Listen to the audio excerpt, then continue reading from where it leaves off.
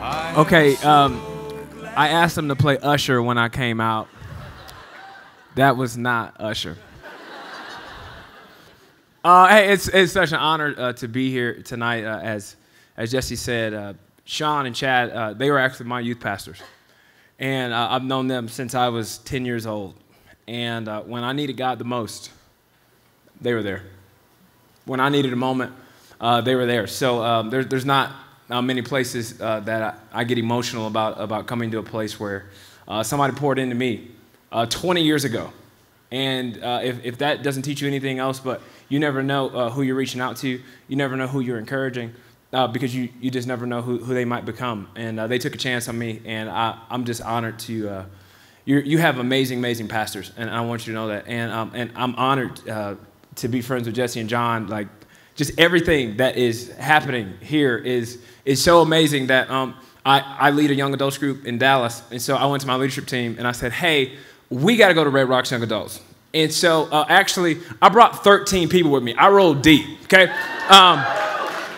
And about 80% of them are single. So if you came here and you scoping and hoping, glory to glory, and you checking out somebody on your right and your left, and maybe you're looking for a long-distance relationship, I got you. Just tweet me and just say holla, okay? At Ryan Leak, holla. And we got a doctor in the house, a chef. He owns a restaurant. She's into CrossFit. Whatever you got to do.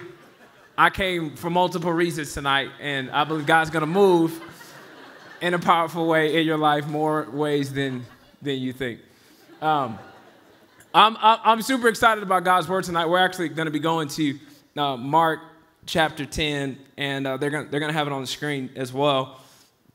The Bible says this in verse 17, and as he was setting out on his journey, a man ran up and knelt before him, speaking of Jesus, and asked him, "Good teacher, what must I do to inherit eternal life?"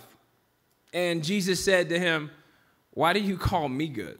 No one is good except God alone.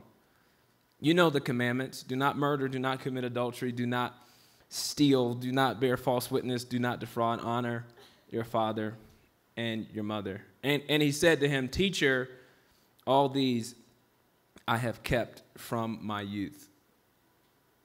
I want to speak to you tonight on the subject of who's the boss. I want you to look at your neighbor on the right and say, who's the boss? I want you to look at your other neighbor and say, go Broncos. God, I thank you for these moments that we have tonight, and I pray, Lord, that you would take charge, that you would do something for somebody that maybe is visiting for the first time, perhaps somebody in the room that needs a moment. And I pray, Lord, that they wouldn't be disappointed. I pray that they wouldn't just come to a church and just for show, just for kicks, just out of routine. I pray, Lord, that we would encounter you in a mighty way. In the mighty name of Jesus. Everybody said, have you ever had somebody make you feel rich? I mean, you thought you was poor until you met them. Like, usually poor stories are like food related. They're like, man, I had to eat peanut butter and jelly for like a week. And you come back like, well, hey, at least you had the jelly. You know, it's like somebody, like their situation is worse than yours. And it could be a car situation. Like, you think you had a bad car until you see the person who's duct taping their doors shut every time they roll up. I was speaking at a conference, and there was this parking lot with like all the guest speakers, and most of them were rental cars. So it really wasn't a big deal. And when I pulled in, but it was nicer cars. I pulled in, and I see this car as soon as I pull in.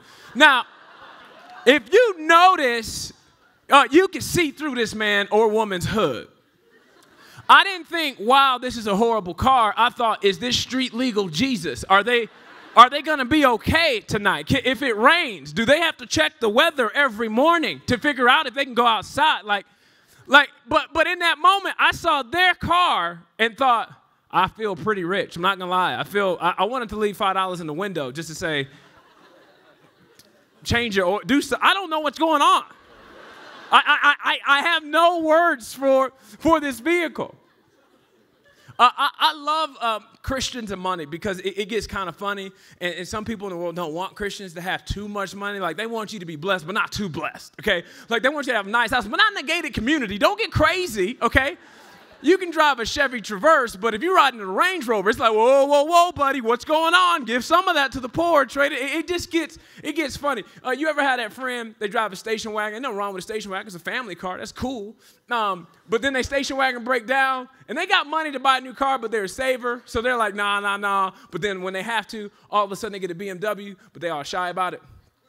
So you leave Red Rocks Young Adults, and you thought they had a station wagon. You see them get in the car. You're like, all right, Johnny, Hey, Johnny, when you get the BMW? He get all shot. Nah, man, it's a 2013, man. Oh, for real? Well, when did you get the 2013? Man, my dad helped me with the down payment, man. It ain't even really like it's a bad thing to have money in church. Have you ever had somebody that made you feel poor? Like, you thought you had some money until you met them? And all of a sudden, like, you felt like, oh, why is it that I feel like my stuff just isn't good enough? And you have the 2013 BMW, and then you see somebody driving down the road with a 2015, and you looking like, man, this car is absolutely amazing. I remember when me and my wife were just dating. I was living downtown Dallas, and I had a sports car at the time before we had a baby and became a family man. So I had the sports car, and I thought I was cool, right? So I was like, listen, baby girl, this is what we're going to do. I'm going to take you out tonight to a nice place, wine and dine. You be at the crib, 6:30 on the dot, on the clock. We're going to make it happen. And so I'm like, dress up, wear something nice. Like, this is going to be great. Take you to this nice steakhouse. This is going to be great. We go out there, try to start the car. Nothing. Car wouldn't start. So it was like, well, can we take your car? Well, somebody gave her this car. Now, this car was pretty jacked up. We called the car Jagger. The reason we called the car Jagger is because it shook when you went down the road, so it had moves like Jagger. So we called it Jagger. So Jagger just be like riding like this all day long, okay? It's an old car, and I'm like, listen, the place we go and does valet, and I just don't feel, can we just go to Chipotle? I know I told you we were going somewhere nice, but I'm telling you, we pull up in the valet. This dude looked at us like, are you lost, sir? Sir, can we help you find McDonald's? Because these cars aren't allowed. I'm like, listen, I got money. I will pay for everything in here, okay? But my car, I got a situation right now, okay? Like give me a break. But you just feel poor. It's like we're all asking, whoa. Jesus, is that you? Did Jesus just walk in here? Did y'all see that? It's like we all got this question of what is really rich. In fact, studies show that you think rich is twice the amount of what you have in your bank account right now. So if you got $20 right now, anybody with 40, you like, dang, baller? What's it like? What's it like with the 40-piece, bro? Like, if you make $20,000 a year, somebody makes 40, like, man, living the high life, man, what's happening? And they study this. Guys that make $2 million are like, no, I'm not rich. The people that make $4 million, they're rich. It's like rich is this moving target. And so when you try and define what it really is, it's very difficult. I was talking with one of my friends one day, and I said, man, what really makes a baller? Like, what item must one attain to have true baller status? Like, he has this item, and you're like, baller. Baller. And it was like, is it a watch? Like, no, because it's just a watch, you know. No, okay. Well, let's move on. Is it a house? I said, no, it's a guest house. Like, if he got a guest house, that's baller. I'm like, no. That's just for his in-laws. Like, well, like something, what's extra? Lamborghini? Yeah, but there's some people that get a Lamborghini and they broke. So they spent all their money on Lamborghini, so they ain't got no money, so they can't even go nowhere in the car. They just driving around taking pictures. So it's like, I don't know. Like, we went back and forth on all these different items of clothing, whatever it may be. We just kept poking holes and everything. I said, I got it. Segway. If you got a Segway, you got money just to burn for no reason. You don't need money. You're just like, I'm gonna just zoom around to the refrigerator. because I can. That's a baller. If you're looking at this guy in the Bible in Mark chapter 10, the rich young ruler, he is asking a question to Jesus, looking for more than just rich. He's actually looking for eternal life. He has attained something in life that we would all deem as rich, but now he's looking for something for his soul. Something's wrong. He's got everything you and I could ever want, but yet he doesn't have anything that he needs. He is in a searching mode, and he's having a conversation with Jesus, and it's amazing how the Bible tells his story. In the Christian faith in church, we've known this guy as the rich young ruler. But actually, Matthew describes him as young, and Mark describes him as rich, and only Luke describes him as a ruler. That's how we got to call him the rich young ruler. And if you look at each entity of his life, I believe that tonight God wants to speak to the part of us that is young. I believe that tonight God wants to speak to us, to the part of us that is rich. And he wants to speak to the part of us that's a ruler. And what's interesting about his story is he falls to his knees. That's the first thing he did. And the Bible says that he ran to Jesus. And he falls to his knees. And he says, help my soul. Help my soul. What do I got to do? Tell me what I must do to gain eternal life. What must I do to be in? Like in your world, like I have enough stuff to impress millions of people, but there's something missing in my life. And Jesus is like, okay, well, let's just have this conversation. Like, let's just figure things out here. Hey, man, if you want to gain eternal life, keep the commandments. This man in the Matthew version of his story says, which ones? Like, well, which one? Like, break it down for me. At this point in Scripture, there were over 600 commandments that a Jew could follow to be in. So he's going, hey, could you break it down? Like, which one is the best one for me to get in? For me to have a status of eternal life, what do I got to do? Jesus, he breaks it down for him. He says, hey, it's all right. You know the commandments. Do not murder, do not commit adultery, do not steal, do not bear false witness, do not defraud, honor your father and mother. And he said to him, teacher, all these I have kept from my youth. And Jesus, looking at him, loved him. Jesus didn't look at him and despise him. Jesus didn't look at him and rebuke him. Jesus looked at him and loved him. And maybe you came into this room tonight with more questions than answers. And perhaps you thought with your questions that automatically puts you in a place for judgment. It automatically puts you on the offense like, well, what did I do? I just have some questions. And the good news for you tonight is Jesus loves you. And he's strong enough, smart enough, most powerful enough to handle your questions. Like that, like he's not intimidated by your questions, and he loves you enough to meet you at your knees. And I would hate for you to come into a church and walk away. And never get to experience Jesus. You heard some great music, you heard somebody speak, you shook some hands, you got a donut, great. A donut's not going to change your life. Stop eating some donuts, might change. Okay, I'm not going to go there. And Jesus, looking at him, loved him and said to him, you lack one thing, man. Like, I'm looking at your life. You lack one thing. Go, sell all that you have and give to the poor, and you will have treasure in heaven, and come, follow me. Jesus is actually testing this young man. You see, if Jesus says, keep the commandments, Jesus strategically left off two of them. Love the Lord your God with all your heart, and have no other idols before me. In fact, some scholars believe that we've traditionally believed that the Ten Commandments were 5 and 5. But what in some Jewish scholars teach is that it was tablet 1 and tablet 2. Tablet 1 had all commandments that had to do with relations to other people. Honor your father and mother. Don't kill other people. That's bad. Don't envy other people. All of those commandments have to do with your relationship with others.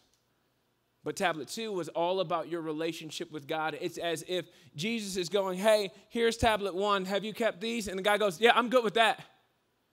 And Jesus is going, I know you're good with other people. But how are you doing with me? You see, it's easy to come to church and play church and be cool with other people and miss God completely. It's possible. But I don't want that to be your story.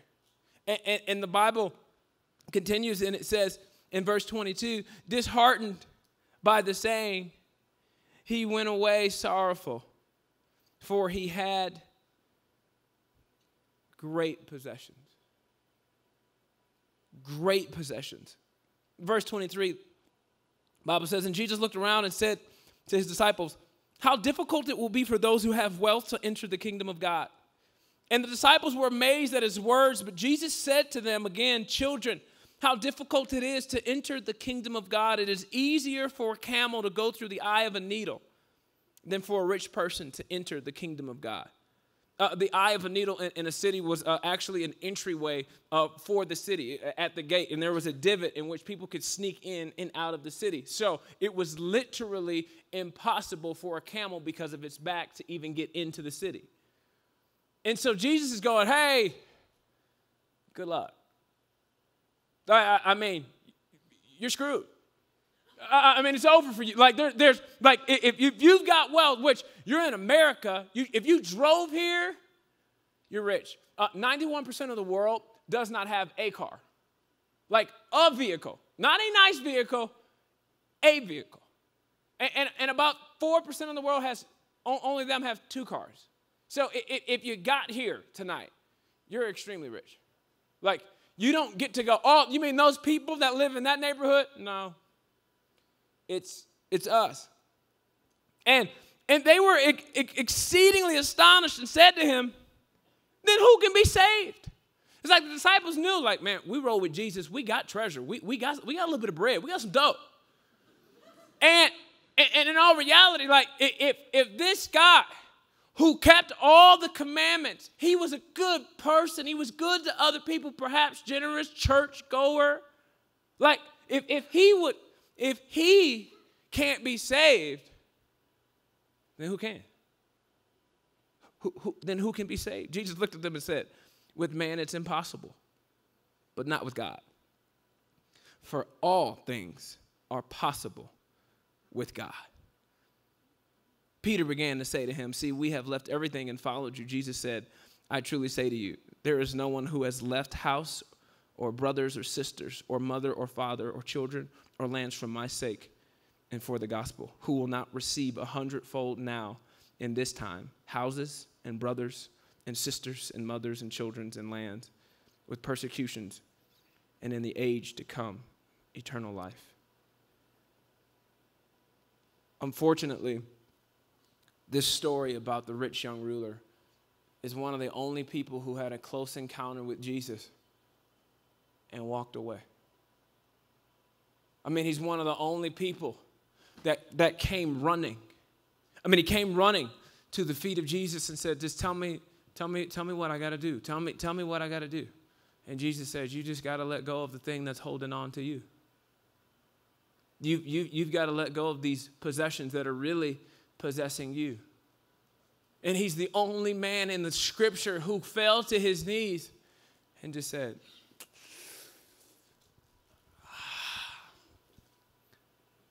I don't think so. You see, there's something that happens with millennials. There's something that happens with young adults that just we just want to be in charge.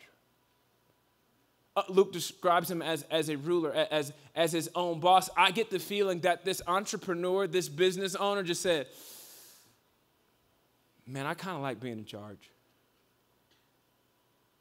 I kind of like running the show. I mean, I'm a good Christian, but I kind of got an issue when people try and tell me what to do with my life. And there's a part of us that just wants to be in charge. And Jesus, while you're on your knees, you've walked into this place and you're worshiping, you're going, I surrender all, you can have it all. Okay, Lord, but he's going, can I really have it all? Like, we have these things that really have a hold on us. And for some of you, maybe it is money.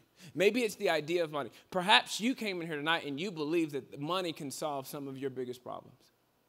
You've got some student loans. You've got some debts.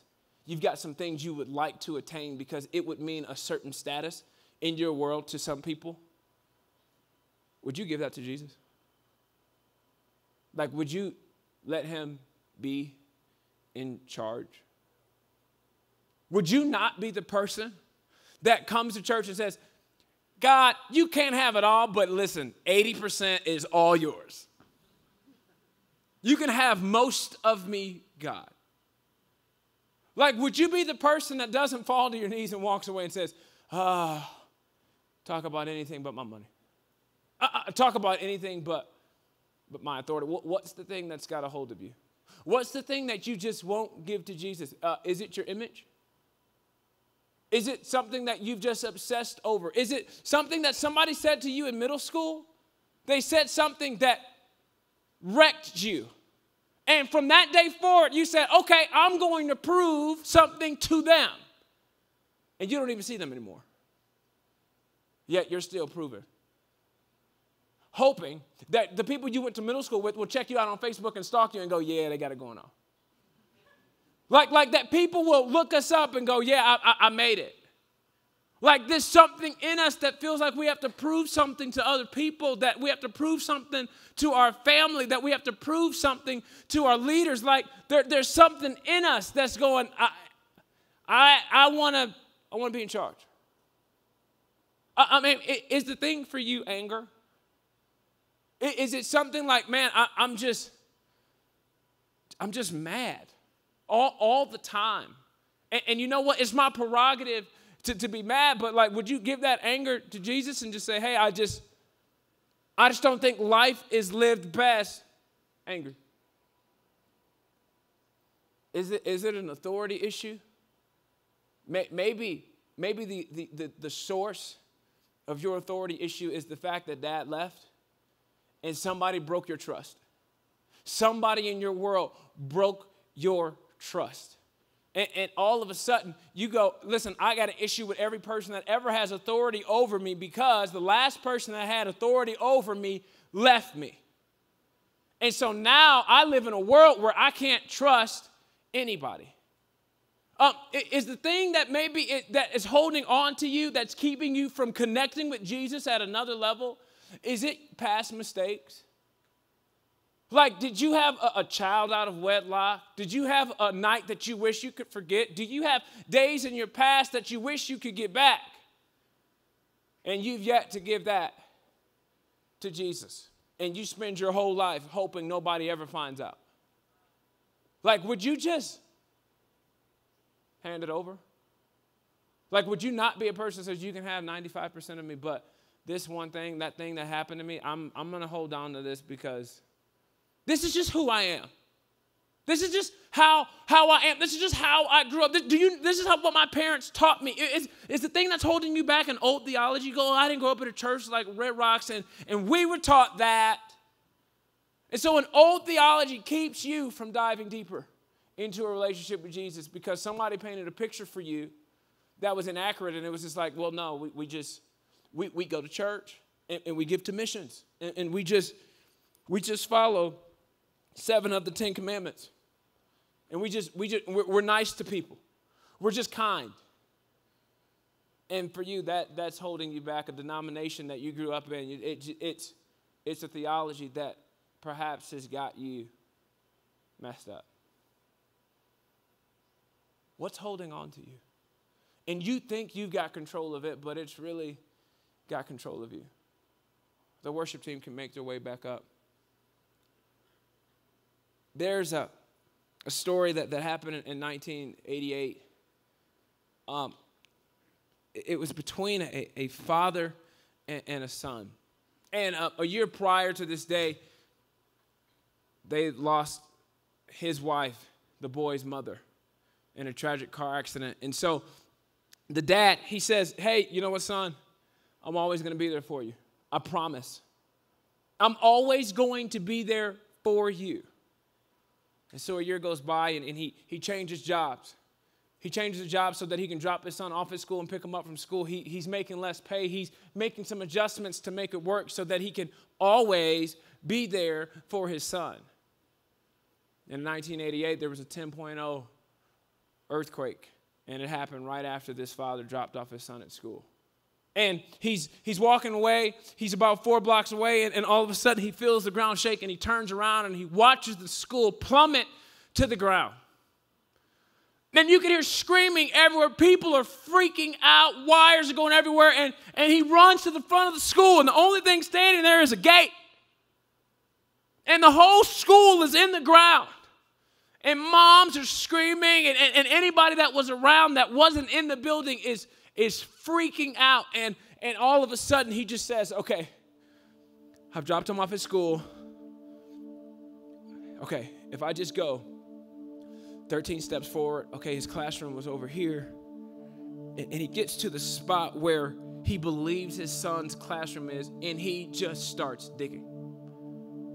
I mean, he's just digging for hours, and he's just moving one boulder at a time as best as he can, and people are telling him, hey, stop. And he goes for 4 hours, and his hands start to bleed. They callous. He couldn't even feel his hands anymore, but he's just continuing to move rocks. 12 hours. 18 hours, sleep deprived, 24 hours, he's just not giving up. He's seen the sunset, he's seen the sunrise, and it just doesn't matter. He's just not giving up. And the fire department's like, hey, you got to get out the way. He's like, I have to keep looking for my son. 30 hours, 34 hours, 36 hours. He gets to a place where there is a boulder over a big hole. He takes a piece of iron and sticks it in there and busts it open. And inside this big hole, he looks down and he yells, son! And all of a sudden, the little boy goes, Dad! And he said, reach for my hand, son. Reach for my hand. He said, no, my friends first.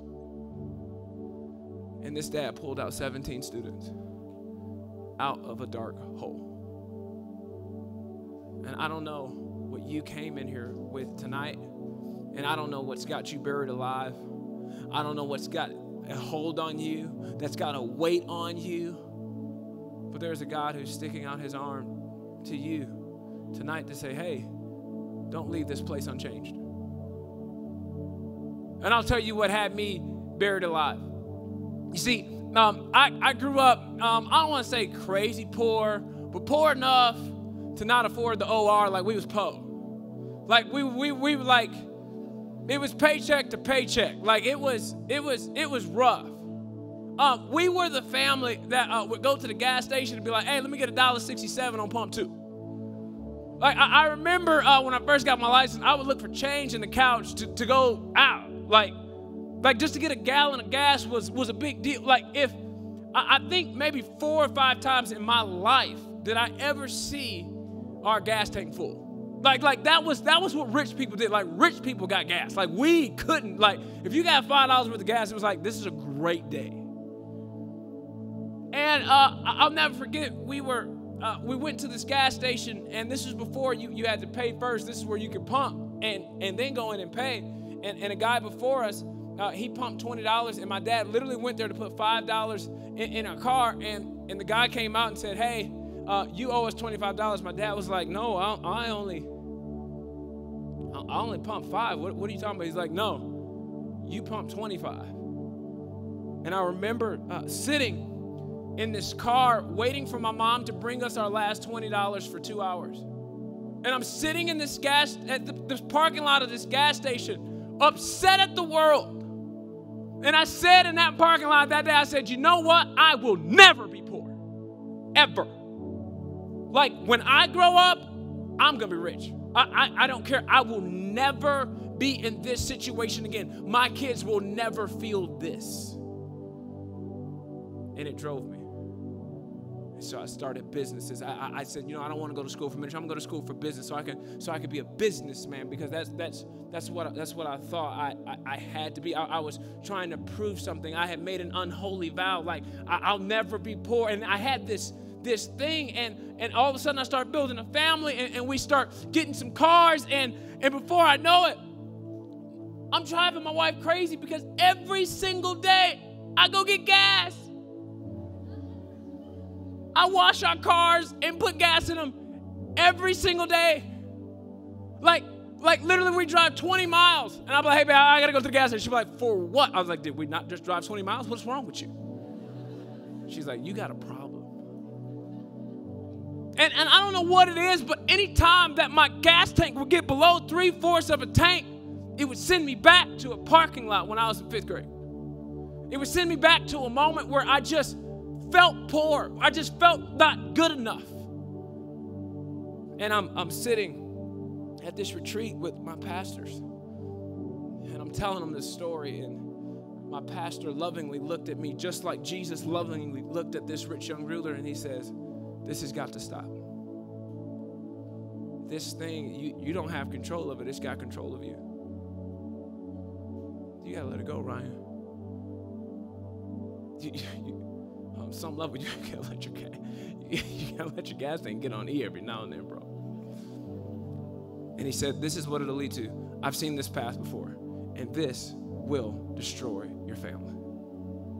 This will destroy your future. It's okay to make money. It's okay to build business. It's okay to be successful, but not the way you're doing it. And then another pastor looked at me and he said, can I submit something to you, Ryan? I said, sure. He said, I don't see a poor dad. I see a dad who's faithful enough and has enough integrity to pay another man's bill. And so you've carried for 20 years that your dad was poor, but I see your dad as a man who was faithful. So would you allow the Holy Spirit to do surgery on your past and change some things and change a little bit of perspective? And in that moment, I felt like I got healing from something. I felt like in that moment, I kind of let go and just went, okay. My definition of being a great dad is not going to be summed up in how much money I can make in my life and if I can send him to college. That's not going to be the thing that defines me. That's the thing that had me buried alive. I don't know what the thing that is that has you buried alive. And I don't know exactly how you got here. I don't know if a friend invited you, but I do know this. I do know that I was just supposed to come visit, and I don't think it's just an accident that I was speaking tonight, because I know that perhaps God orchestrated your steps to be in the seat that you're sitting in, and for me to be standing on the stage I'm standing on, because he knew that somebody at Red Rocks Young Adults needs somebody to move a rock. And maybe that's you. And here is the beautiful thing about the gospel. Jesus' greatest move in history was moving a rock. If you've never heard the story, Jesus died on a cross for each and every person's sin that has ever lived. And they buried him in a tomb. And all of humanity changed when he moved a rock. And he rose again from the grave with the keys of death in his hands and says, this isn't going to control people anymore. So would you want to receive that tonight? We're just going to go into some worship. And maybe for you, you don't want to stand in your normal spot. Maybe for you, you want to move. Maybe for you, you want to come to the front. Maybe you want to be like the rich young ruler and you want to kneel, except you want to be changed. You don't want to walk away unchanged. But regardless of what you do in the next few moments, here's what I do want every single person to do in a life group this week. I want you to ask yourself 3 questions. Number 1, who's the boss? Like, who is in charge of your life? Who runs things? Who makes decisions about your money? Who makes decisions about your career? Who makes decisions about the relationships you will have and will not have? Who makes decisions? Who's the boss? Number 2, what's the thing that you're holding on to? What's the thing that in your life that you feel like you feel like you have to hold on to it, like it's a part of you. And the third question I want you to talk about in the life group, and perhaps you're not in one yet, but you have the opportunity to join one tonight, but maybe just with some friends, you have this discussion to say, the last question is, what would it look like for you to let it go? What would it look like for you to just working out's not bad, but this thing isn't going to own me? Like, what does it look like to say, man, there's nothing wrong wearing nice clothes, but at the same time, this isn't gonna make or break me. This isn't going to be the thing that defines my life. Who's the boss? What's that thing in your life that's got a hold on you? And what does it look like to let it go? God, I thank you for my friends at Ray Rocks, young adults. And I know it is not an accident that we are in the same room together. And I pray that you would move a rock for some people. I pray that you would move some barriers that are in between you and them tonight. I pray that we wouldn't come in a room and encounter you and walk away unchanged. And so tonight, we surrender all, not part, all to you. In Jesus' name I pray. Everybody said.